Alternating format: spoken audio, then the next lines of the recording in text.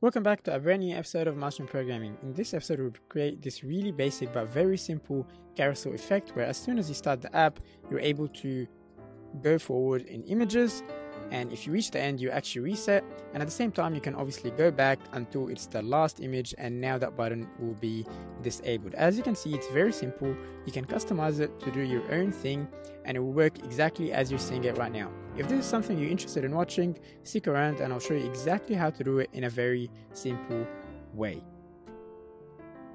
Welcome back, guys. So the first thing we want to do is actually go ahead, click on this button, and then drag an image view, and I'm going to put it at this sort of the center, drag it and just make it a little bit bigger. What we want to do after is click on this button again, type in button and duplicate it. Now one last final step, we're just gonna click on it, click on this button over here, and I'm gonna remove the text and add a background of left, and I'm just gonna go ahead and select the left arrow here, same exact thing, and we're gonna go to background, and here I'm going to type in right, and I am going to select the right arrow, exactly the same. Now I'm going to highlight both of them. I'm going to click on this button over here, and I'm going to click on stack view, and as you can see, it groups it inside like a container that I can move around, and it just makes it look better pretty much. And I'm just going to place it right at the center. As you can see, I'm using an iPhone 11 Pro, and at the same time I will show you this on the iPhone 11 Pro simulator. Let's go ahead and open our assistant by clicking on this button and then clicking assistant, and what we can do is then drag this image view, and I'm going to call it image used, and we're going to drag the left button as an outlet first, so I'm going to say left out, and we don't need the right one as an outlet.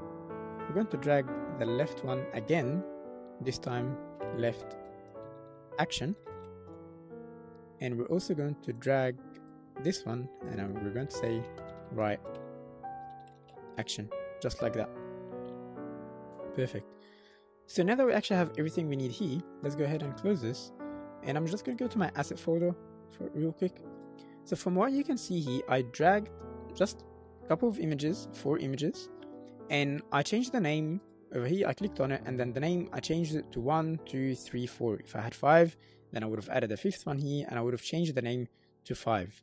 And I'll show you exactly why we need to do that, but it's very important that you change the name of your photos to 1, 2, 3, 4. It doesn't matter what order, just call them numbers, make sure you don't duplicate them, and make it in order as well. Let's go back to the view controller and expand the screen over here. And the first thing we want to do is create an array of images.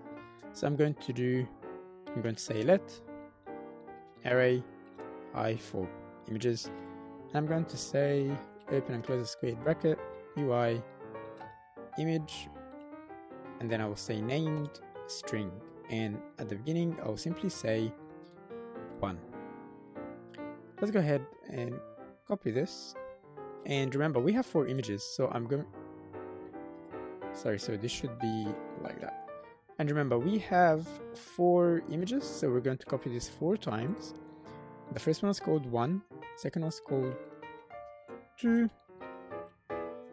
third was obviously called 3rd, and finally our 4th one, just like that. So these, as you can see, this is how you take an image, and it's called 1, 2, 3, 4, whatever.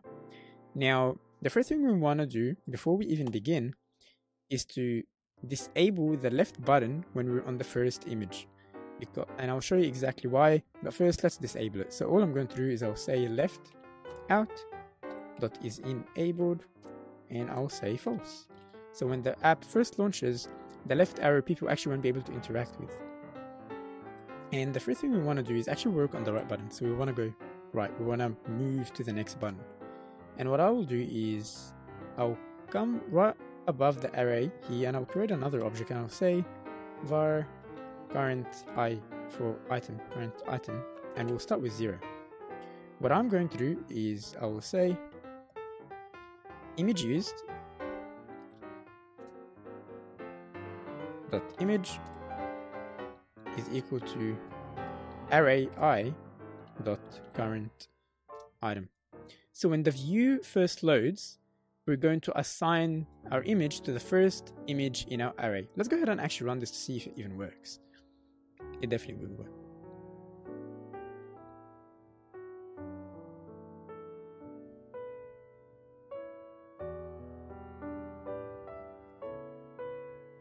Okay, so as you can see, we did actually get the first image we have here from our array, as you can see. Something that I did completely forget about is that this is actually going to go all the way up, so we actually do need to add some basic constraints. So let's go ahead and do that. Let's go back to our main storyboard,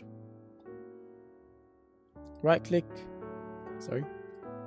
just left click, go over here, scroll down and click on add missing constraints. That should do the job.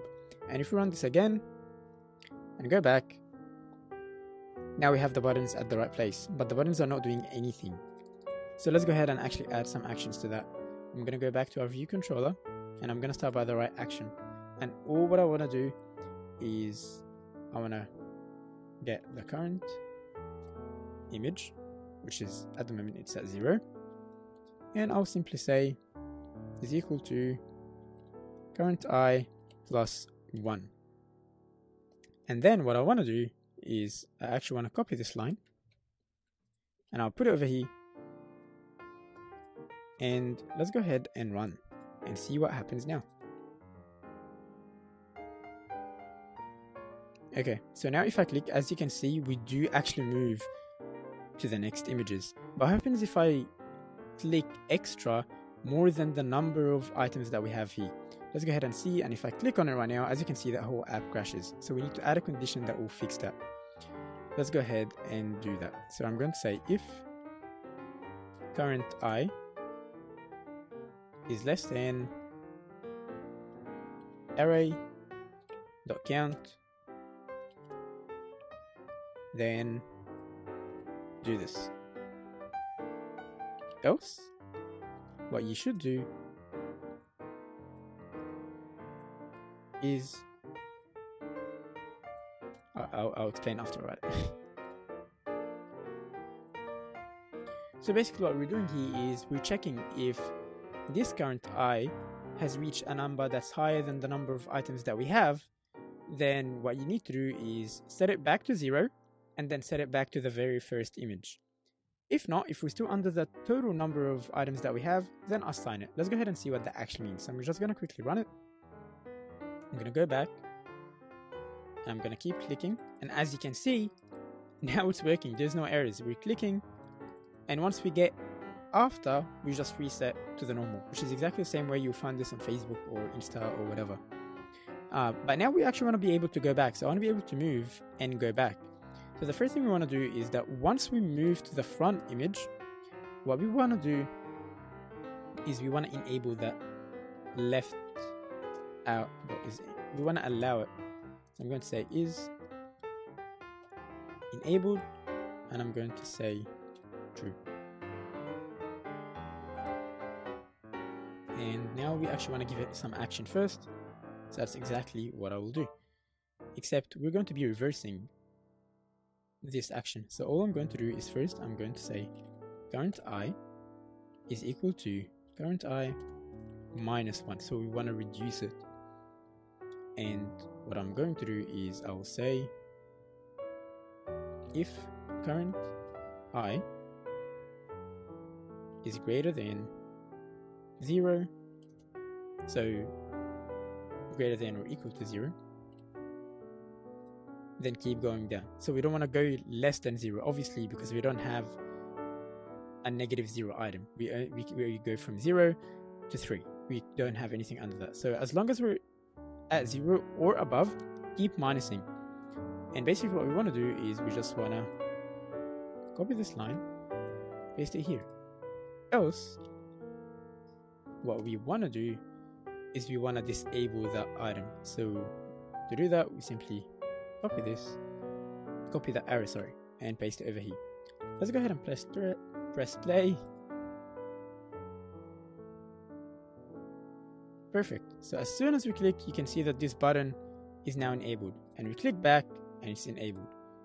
and now it's off. So let's go ahead and see this. There we go, it's working. Perfect. And we can go back to, and once we go back all the way to the last image, we can't go back, otherwise we'll have an error. Thanks so much for watching. Please remember to leave a like, leave a subscribe, comment below if you didn't like this tutorial, or let me know how else I could have done it or improved it. I hope you use this in something useful, and have a good day.